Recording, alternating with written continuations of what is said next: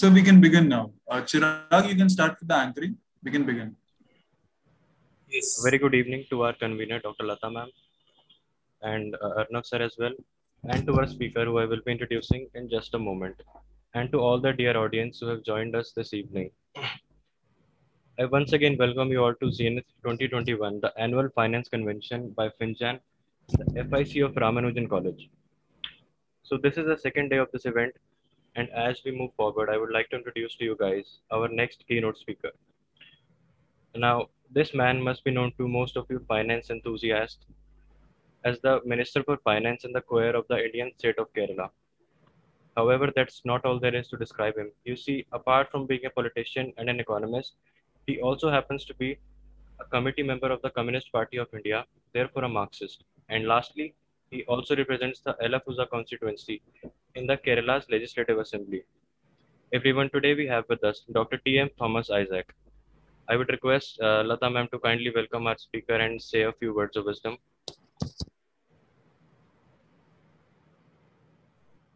Hello, good afternoon, sir.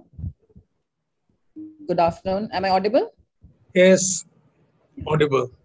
Good afternoon, sir. And the students of Ramanujan College, and on behalf of the principal also, I welcome you to Ramanujan College, sir. If it was not for the COVID times, we would have loved to have you here personally over to our college campus. And we are doing a lot of work on pioneering work actually on teachers training and students training. So, and this is especially for the students, the FinGen Society of our college is organizing this. So I also want to add, sir, I have been, we all of us here have been waiting for your session. More so because I also happen to be from Kerala, and I was just looking forward to this session. So, and a special welcome to you on that note, sir. And I hope all the students will benefit from your session, and hope you can keep some time for question answers towards the end, sir. Thank you very much. Welcome once again, sir. Yes. Over to you. Yes, Dr. Lata. Thank you, ma'am. Those are some very kind words. Chirag Sharma. Sir, you can begin now. The virtual stage is all yours. Members of the faculty and dear students. As I was thinking about what to speak this afternoon, I was struck by the fact how fast and how rapidly the economic scenario in India is undergoing change. I was thinking that we were going to discuss about long-term policies in India, economic policy in India. But now I realize we are back to where we were 1 year back, thinking about how to overcome the present crisis. We were thinking we were going to have a V-shaped recovery. It was a very sharp fall. In fact, in the first quarter, a contraction of the economy was the highest, largest in the world. But then overall, it declined by 10%. And we were thinking we are going to grow by around 10 to 12%. A kind of V-shaped recovery. But now it looks like with the second wave of COVID, that we are going to have a more L-shaped recovery. It is going to take some time before the economy recovers. I do not know if whether we are going to go into once again a negative zone of economic growth. That's very certain. Our policies have now got to reorient towards how to get out of the present slump, economic slump, which is inevitable.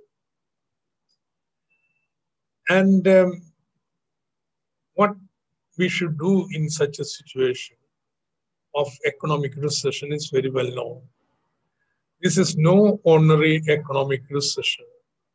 You have a situation where demand has fallen because of unemployment has risen, incomes have fallen.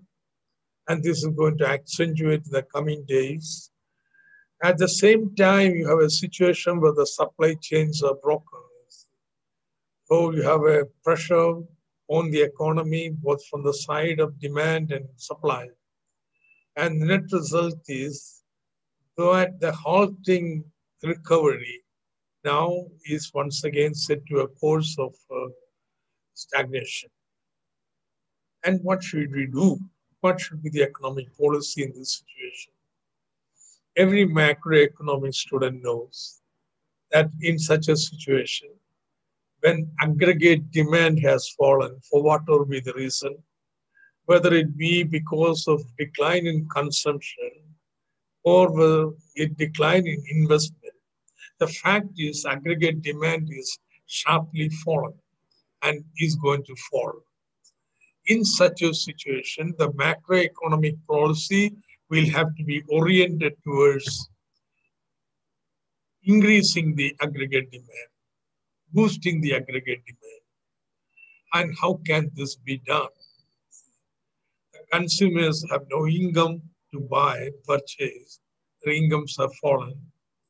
The investors, they don't have surplus funds, do not want to invest because their stocks are piling up and prospects of profit making in the future looks dim. Therefore, they have resources, but they don't want to invest. Therefore, there is only one player in the economy, the government, who also have no constraint of resources. They can print notes, they can borrow, or they can raise resources in many ways that individuals can't.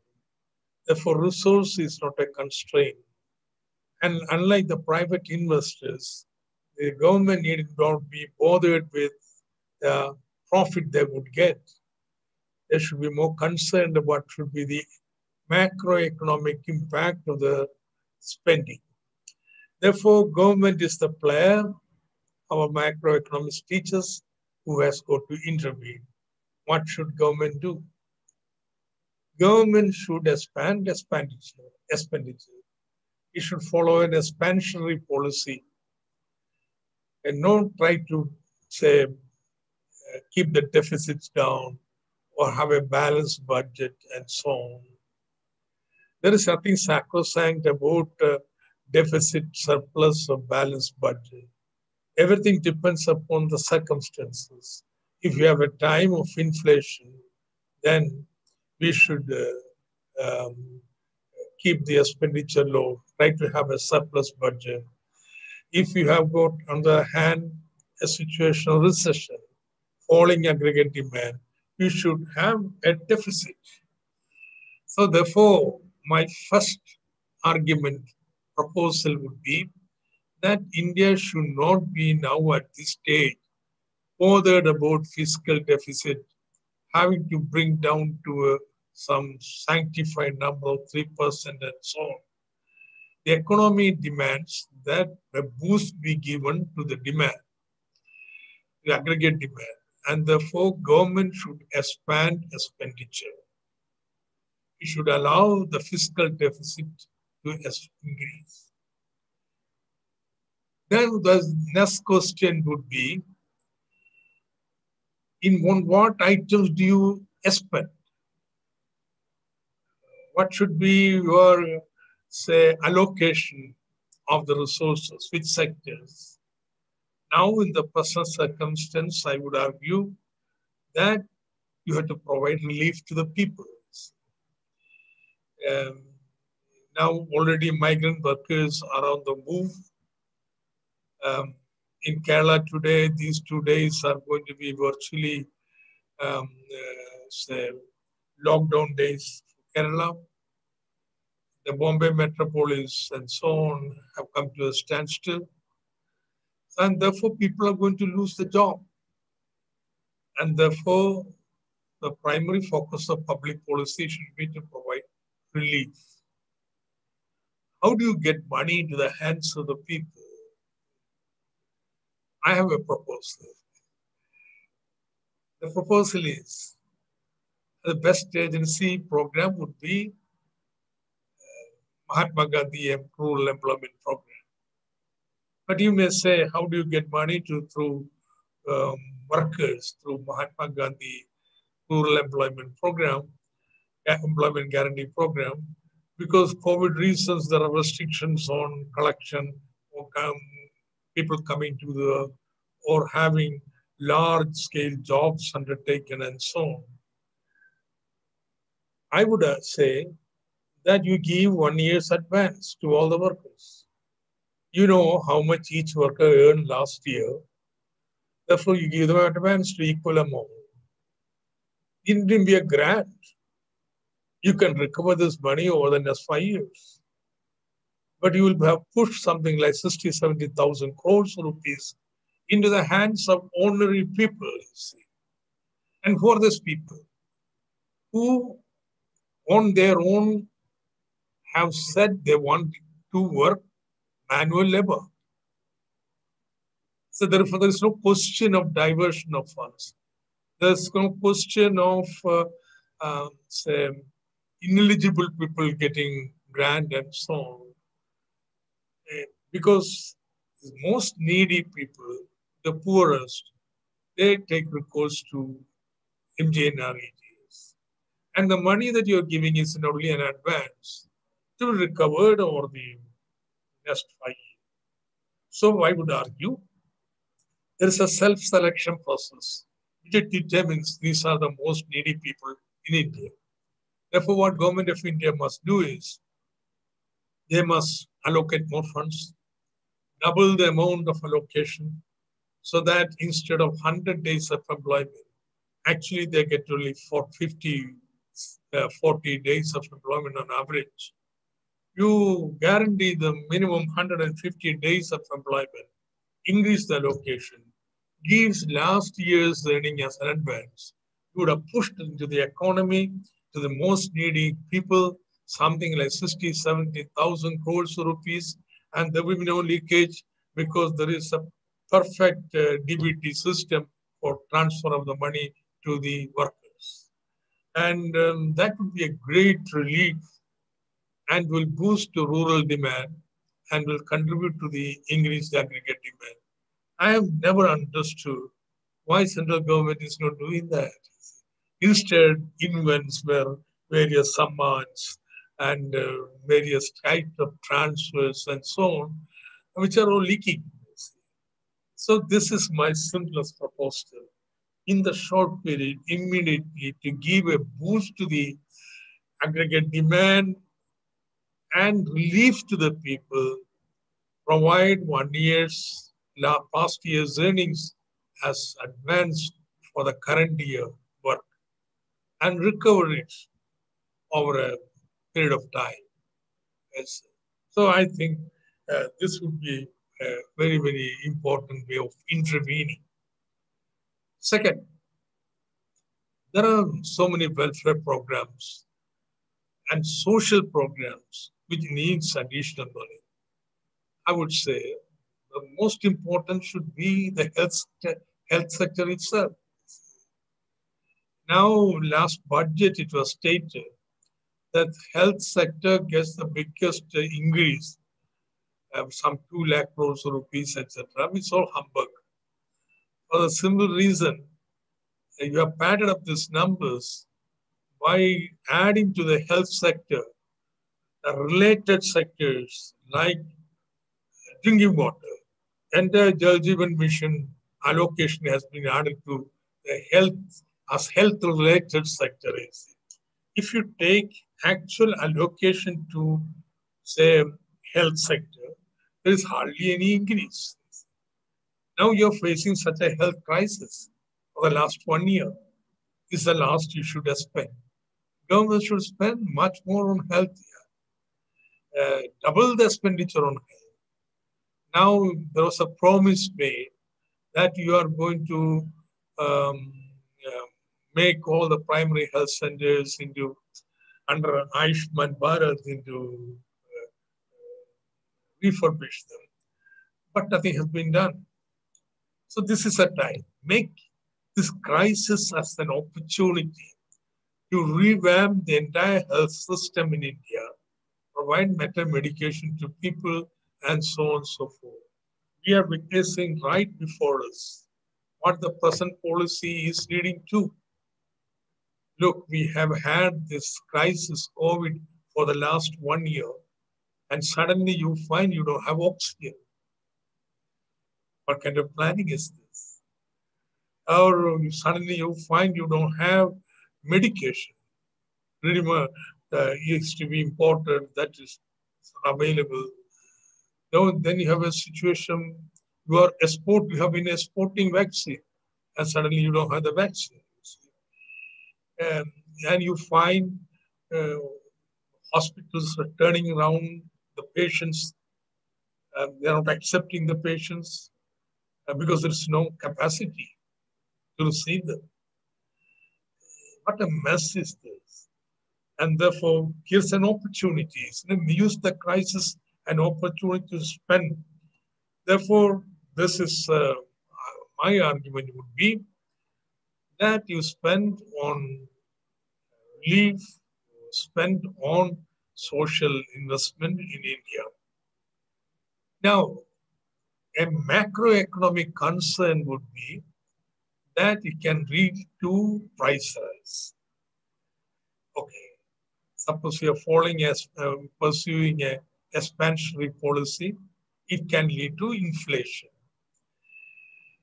Now, that is not likely for the simple reason there is so much unused capacity and there is so much real demand from the people. Therefore, increased expenditure is not going to lead to inflation, but utilization of the unutilized capacity, excess capacity. But the reality in India today is that the prices are rising. Now it is highest in the last 1 year, the last month's inflation rate. So why is it so? People are afraid you spend more, it can result in a situation of inflation and stagnation, something called stagflation, for which Keynes has no answer. Keynes has the answer when you have recession. And recession is accompanied by deflation. But now if recession is accompanied by inflation and you have a situation of stagflation, you cannot use the Keynesian recipe. And therefore, we have to look into why there is inflation. My argument is that inflation is created primarily by the petroleum prices. If India government reduces the excise duty or import duty on petroleum, crude petroleum, on petroleum products, to the level they existed, say, 2 years back, petroleum prices will fall. It's a basic good contribute to the production of every commodity and transport. And therefore, it will dampen the inflation. This is very evident. The second source of inflation is food inflation. There is scarcity of food. Well, you have such a big stock of grains lying. The farmers are on warpath saying that you procure our grain. Well, you increase the floor price of grain, you distribute the grain at the same price, existing price, and that will result in dampening the inflation in the food grains and food supplies. So the certain measures can be taken. And with, for example, with so much foreign exchange stock with us, we can definitely import additional food grains or food stuff. Therefore, inflation can be controlled. And we should follow an expansionary policy. Now, when we look at investment, what would I accept the proposal for Atmanirbhar a greater self-reliance. We have a big domestic market, and therefore it's really right that we look at self-reliance, that we try to increase our manufacturing base within India and invest appropriately. But I would add one more, and that may be of interest to you students. There's something very big is happening in the world because of COVID. You know what it is? The big change, the nature of employment is. See, before COVID, only about half crore, 5 something like 50 lakh people were working from home. Today, the number has increased to 3 crores. In another 5 years, it's likely to become 18 crores. This is a fundamental change that is taking place. You look into any IT park in India, hardly 10 to 25% of the workers are there. Even government employees are asked to sit in a house and work here. So it's becoming any work process, production process, which can be digitalized. Work from home is becoming the norm. Now, when you are working from home, it doesn't matter whether you are working from New York or you are working from Delhi or Trivandrum. So far, we have been trying to build big parks and so on, attract subcontracts from developed countries and provide subcontracted work within our parks. Now we needn't do that.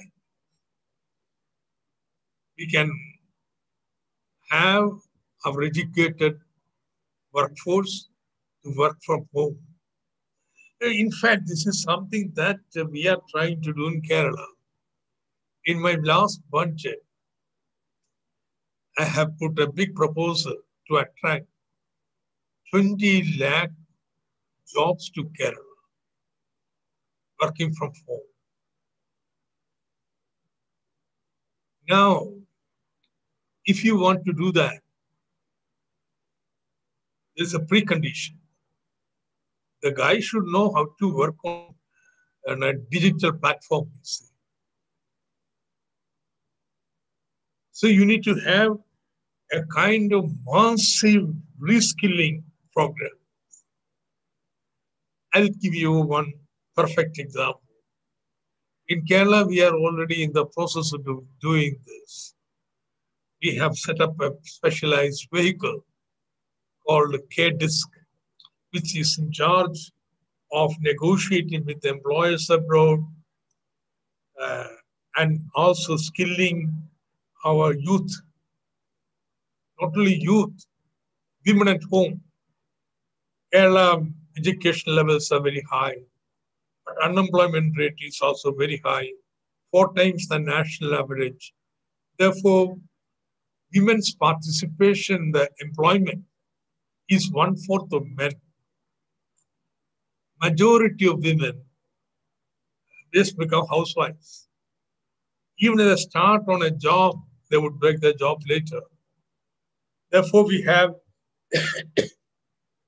vast army of eminently employable female workers as housewives at home.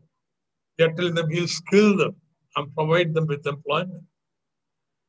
So we have been on this business for the last 2 months. And I'll tell you, a big firm, accounting firm, the biggest in the world. They want 5,000 BCom graduates. Now, we have BCom graduates, any number, but they should know the sufficient fintech capabilities to work on the digital platform. Now we are starting a big skilling program for BCom students so that they get to know the basics of working on a digital platform, and then they can be employed. One of the biggest say employment agents in the world, say freelance.com, just to give the scale of the operation. The last 5 years, they have given employment to 9 lakh people, 9 crores people, not lakhs, sorry, 9 crores all over the globe. We are negotiating with them. So India should do something like this. We should make use of this opportunity. Roll out a skilling program of scale unparalleled anywhere in the world in collaboration with the state governments and agencies. And we try to find ourselves a place in the gig economy so that we will come out of this COVID crisis much stronger, with a large army of workers now working on a digital platform from the house. Now to get the employers to foreign companies attracted to Kerala, what we have offered them is, one, if they give employment to anybody in Kerala, we will provide the gratuity, pension, and so on. Okay. That is done by government. That is not their concern. So so much advantage for them. Two, any such person given employment to to prepare the workstation and equipments, say a new camp, a new computer, or whatever they require.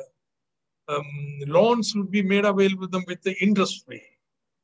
Loans which need to be paid back if they get a job. So with the government intervening in this manner and skill and supporting, I think we should be able to get a piece of the big change that is going to happen in the global employment sector. So this is in short, very short. I don't want to go on and on and on. But I would propose, one, that we follow expansionary policy, don't care about the fiscal deficit and so on for the time being.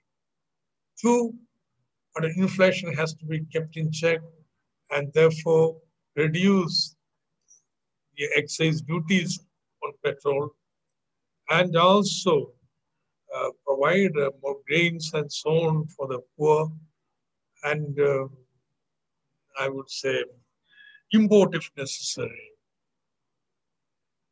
Now, we would, I would have argued that we could follow a more self-reliant policy and try to take advantage of the change that is taking place in the global employment market. And I would just make one more point, that is, take states as partners. Why as partners? Because situation in states are different. Kerala is very different, say, from Bihar. Kerala is very different from Gujarat. And therefore, regional interests and challenges are so different. We should be able to work together in a true federal spirit. Let me put that. I'll just take 5 more minutes and we'll stop with that, saying that what we are trying to do in Kerala in the post-COVID period. Now, as you know, we have been in Kerala investing in education, healthcare, social security, so much.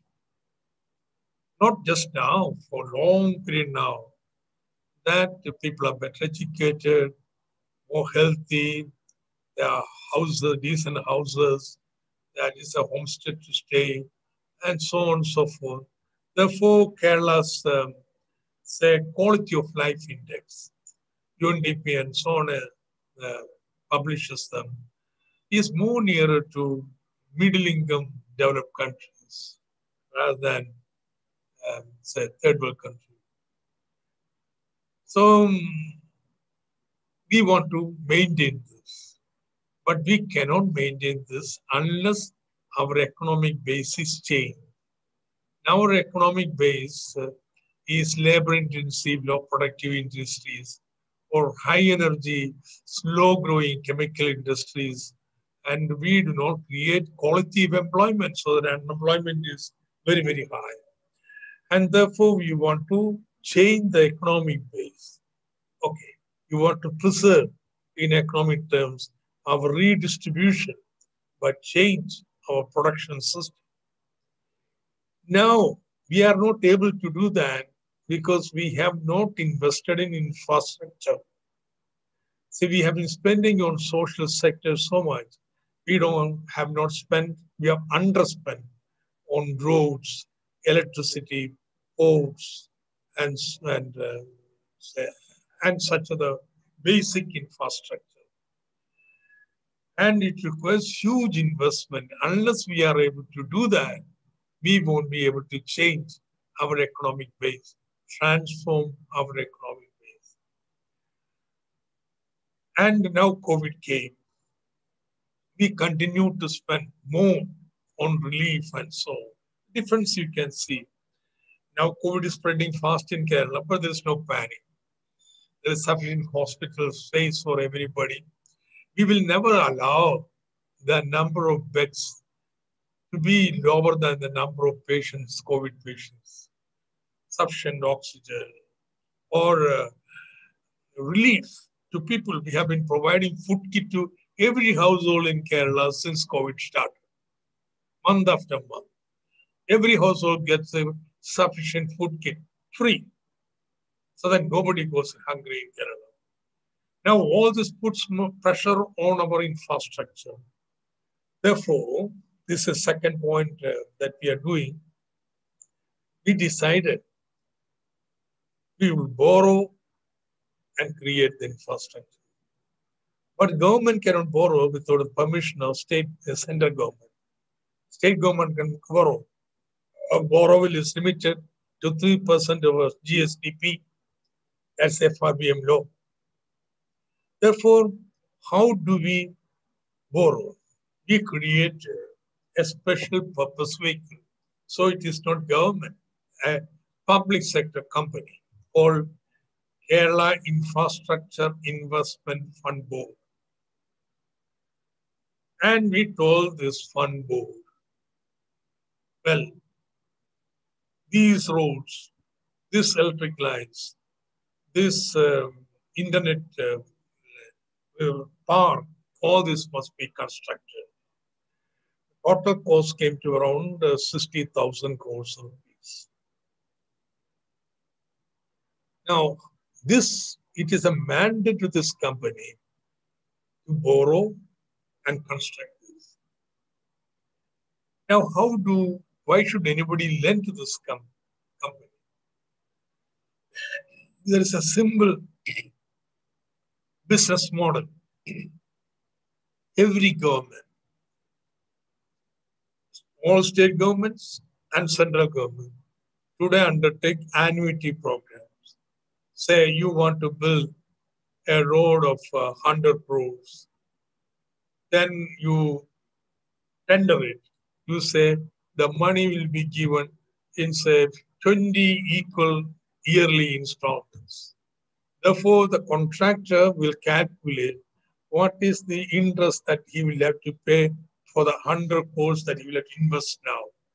And quote, say for this 100 crore road, we need 1,000 crores or 500 crores. So the government of Kerala will pay over 20 years 500 crores, say in annual installments. This is called annuity program. This is done by all governments. And nobody says 500 crores must be added into my borrowing, government borrowing.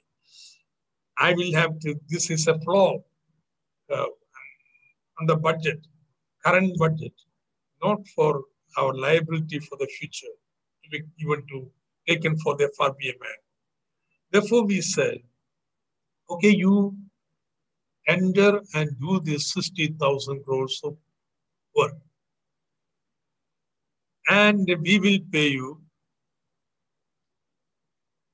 an annuity, which over 20 years will permit you to repay the principal and the interest. We have legislated that half our motor vehicles tax would go as an annuity to this institution. So this is something out of the box. No government has done this like this. So we have now given permission for about 20,000 crores of road work, at 10,000 for transgrid line, that is the electricity line. We have got now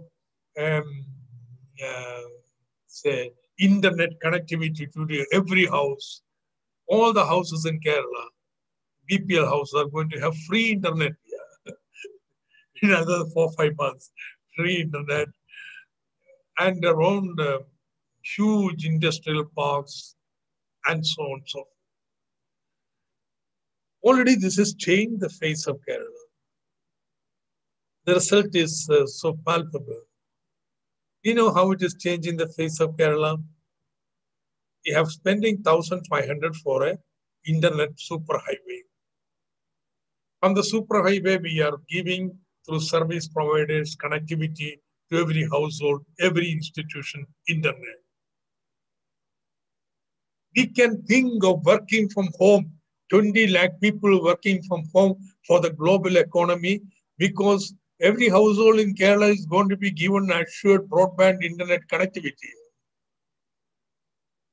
And electricity won't fail because we are going to spend 10,000 crores in a new transmission line, another 5,000 crores ensuring there are 2 lines from the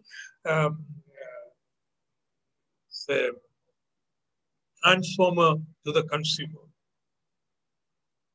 Now, we have spent on this infrastructure, transit, and internet superhighway, and this is going to enable us to make advantage of the world global gig economy. That is to say, this investment is going to accelerate our growth.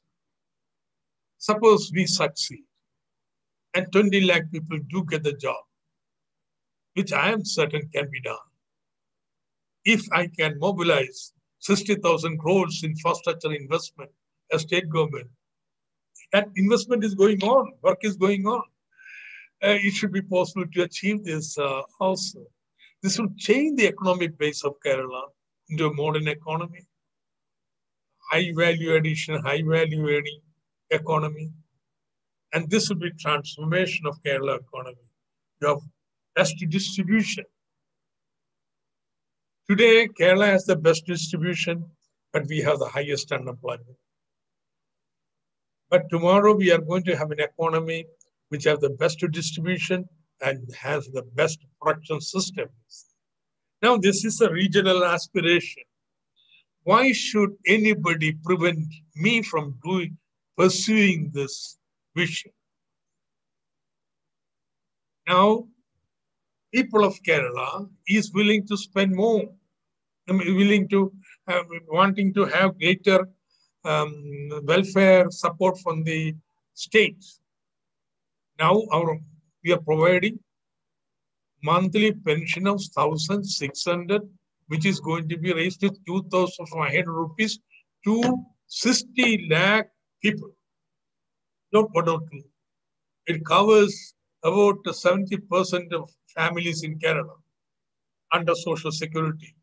So, such a state, if we want to maintain a social security system more near to Nordic countries, Scandinavian countries, like Sweden, Norway, and so on, then I should be allowed to have a much higher tax GDP ratio. If the people of Kerala are willing to pay for the social security, why should anybody prevent that? This cannot be maintained at 14% tax GDP ratio. We want to have a 16% tax GDP ratio. Why should we be prevented from doing that? GST must be reformed to give much more choice and option to the state governments. Or another example, we are now borrowing the 60,000. India government doesn't like that. They want to stop it. They are doing all sorts of banking stuff. Inquiries by Enforcement Directorate, income tax people, and so on and so forth. But at the same time, India government is doing precisely this. Their last parliament session, they passed an act to establish development financial institution. What is development financial institution going to do? It is going to borrow 4 lakh crores rupees. For what? Not for government, to build infrastructure. And Kerala's KIFBI is nothing but this. Why should central government create hurdles in the way? Therefore, we have to think in federal terms. So I think when we are thinking of financial policy, I am certain no speaker to you would have spoken about need for a federal fiscal system, genuine federal system. So this is what I want to tell you. I know it can be elaborated much more, but I will pause for questions from you. A question came, I just saw it on the chat box. That question is, what is the level of brain drain from Kerala? Most of the drain from Kerala is not brain, but brawn, muscle. More unskilled workers or semi-skilled workers going to Gulf countries and so on. Or caretakers like nurses and so on. So I'm not very bothered about them going to work abroad. Because the remittances are so huge. The remittance going to Kerala is nearly 25 to 30% of our domestic product. Therefore, I am not alarmed about the so-called brain drain.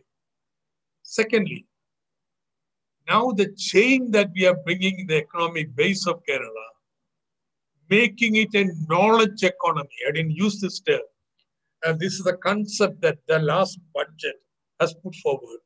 Transform the regional economy to a knowledge economy. That will bring this drain, those who have drained away back to Kerala. Many people are going to come back to Kerala. And those of you students, you take your PhD, want to work, we are going to offer 500 postdoctoral fellowship of 1 lakh rupees per month. This is what digital economy means. It's a knowledge economy. Knowledge economy means it is to produce knowledge. To produce knowledge, your higher education has to be transformed. We are going to establish 30 state-of-the-art centers of excellence within the university system, but autonomous within the university system. Have this program. So this will attract the best minds who have gone away from Kerala, not just away from Kerala, from other states and internationally also. This scholarship is not going to be limited to Malayalis. Everyone, those who come to work within Kerala or study within Kerala, contributes to Kerala's development. That's the concept. Yeah. I think I have answered that question.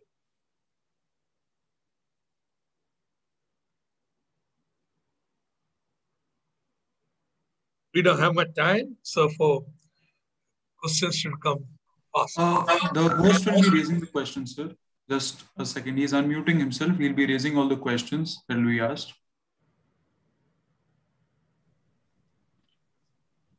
So before I ask follow-up questions. I just want to say that it was a fruitful speech, sir, and I'm sure people over here with the motive of gathering exposure to the field of finance have some important points with them. I'm sure they're taking away something. Chirag, would you repeat that question a little louder, please?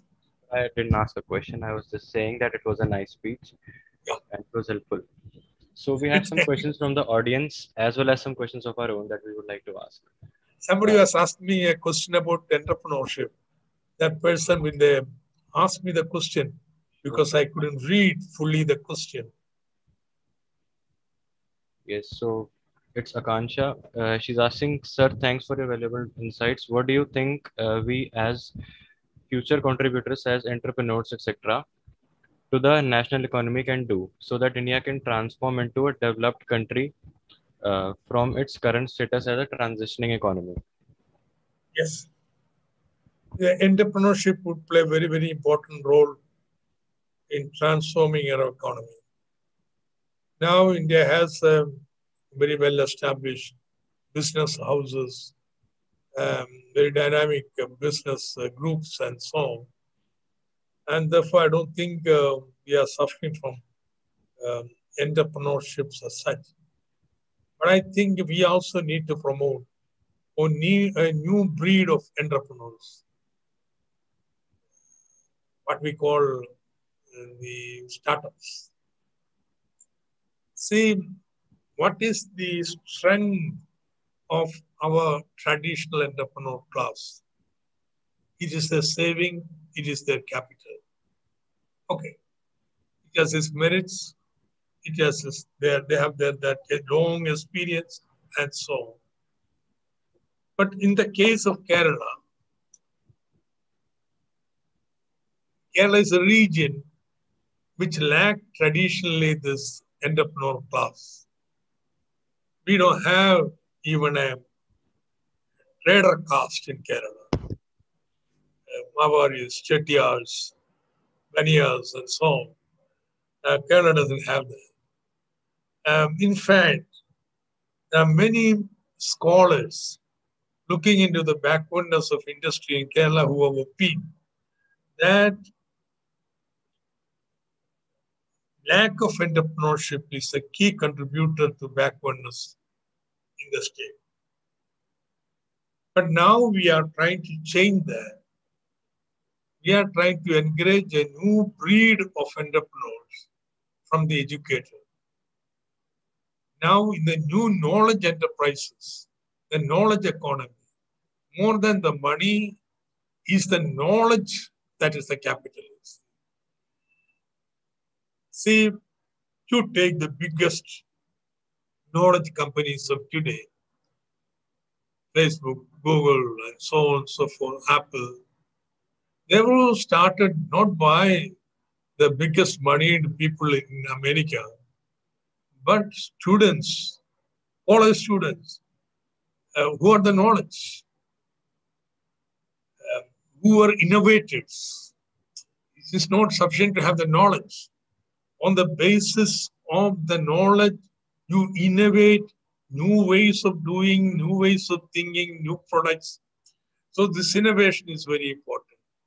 Therefore, the last budget, whose slogan was creation of knowledge economy, we are transforming the higher education. Our higher education, our school education is very famous, very robust, not our higher education. And we are going to invest in the higher education and make it as dynamic as our school education, one.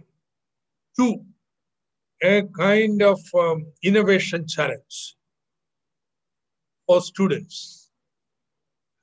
20,000 students in the first round, not individual students, student groups. Any group of students can come in the innovation challenge. First round, they're given 25,000 rupees. You win the second round, you get 50,000 rupees. Final round, 2,000 innovators. You are going to pay them if they are 50,000 rupees. And those who win the challenge, at least 200 every year, we will pay them to set up the enterprise. A huge incentive for them. mean, there are a number of other innovation promotion programs. And these innovators will be attracted into startup companies. And I don't want to explain, but a large number of proposals to promote startups. And we are thinking there will be at least 15,000 startups at the end of year 5. So this will be a new entrepreneurial class which will be driving Kerala forward. Yes, sir. So that's very well answered. So due to the limitation of time, I just have one last question for you, sir, from of our own. The idea of persistently increasing the national debt comes with the downside of crowding out and high interest rates. The question here is, how can government intervention foster more stable and totalitarian growth? And also, what approach should they adapt? Increasing taxes is better or increasing borrowing? Your question was about the debt, right? Yes, yes, yes. How do you repay the debt? How do you Sir, make the debt sustainable? I can repeat it, sir. Yeah. The idea of persistently increasing the national debt comes with the downside of crowding out and high interest rates. Okay, so that's it. The question is that how can government intervention foster more stable and totalitarian growth? I don't believe in that at all. I don't believe in this crowding out theories. Now, to think about crowding out, you have an idea that the total volume of loanable funds is fixed and is to be shared between the government and the private sector. So if the government borrows more, the private sector don't get money loan, and therefore they're crowded out. All right? That's the theory. It's stupid because the government spends money. For example, I told you, we are going to spend money on infrastructure, which I argued and I showed is going to accelerate growth. Then loanable funds would increase. So this theory works on the assumption that there is a fixed quantum of loanable funds and it has to be divided between the state and the private sector. If states borrows more, it will crowd out and interest rates will rise. I have 2 PhD students of mine. They are quite famous people. One is Pinaki Chakravarti, is the director of National Institute of Public Finance and Policy in New Delhi, and Lekha Chakravarti. Both of them have worked on empirically, try to link the interest rate in India and the fiscal deficit. Okay? And their findings, 2 PhD thesis findings of the best minds in India has been, there is no empirical correlation between the two. So that's it. I don't buy that thing at all. So, and speak of this in a recession time, when you are giving money to the private sector refuse to invest. They don't want to invest now. It's not that private sector is running around for investment and lacking money, not investing. They don't want to invest. There's an investment decline taking place. Capital formation is going down. In such a situation, somebody to put forth the theory of crowding out is something very perverse logic here. Okay, so that all adds up now. Yes, another 5 minutes. Yeah. Yes, sir. Students, if you have any more query, probably sir can take one more query. And before that, sir, we are very thankful that we are also academicians and we also do PhD and supervise PhD. And sir, your aura and your personality as a natural speaker, and you are so down to earth and you explain to us in so simple terms. And sir, both the unique initiatives done by you and your government in Kerala, as well as sir, the innovative ideas for national level economic development also, they were very simple. And I think all the students where we are getting very good response, they enjoyed the practical solutions that you have provided. And Chirag, if you have one more question, sir, can take Yes, it up. sir. I do So, have one yeah, last question. yeah. So please, yes. So here it goes. The manpower in India is often considered redundant because of not being skilled enough, despite the India's relevant programs. We're still lagging behind. Should we consider revisiting the policies or overhauling the framework in which the policies are executed? Is the question clear, sir? India has a very large workforce, and we are talking about the younger workforce. And this younger workforce would come to something like a 20-25% of overall workforce. Okay. This is this section that we are speaking about. The world is rapidly changing, and India has also to move ahead fast. Now that fast transformation requires very different types of skills. Our education system does not provide those skills to the younger generation. And that's the reason the government of India is taking much greater interest in skilling program. But I think it is totally insufficient.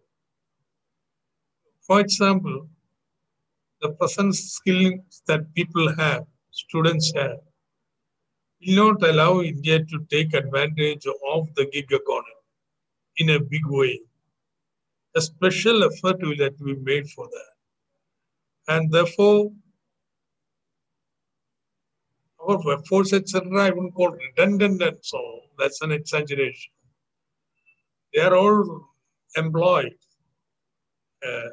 in various sectors.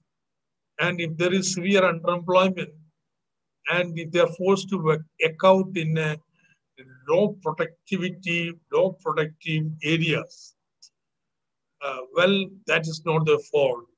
It's the fault of the overall macroeconomic policy. Now let's take, I'll explain a little more.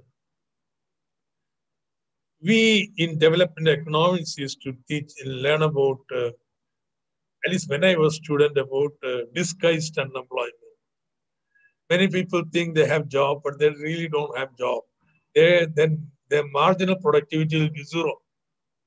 Also in agriculture, the job requirement is only for 3 people, but it's a family enterprise, therefore 5 people or 10 people will be employed. Actually, you need only 3 people. So the marginal productivity of the people who came in last is virtually zero, but they are accommodated there. And this is due to the, excuse me, I'm called for another meeting. Okay, I'll just finish this.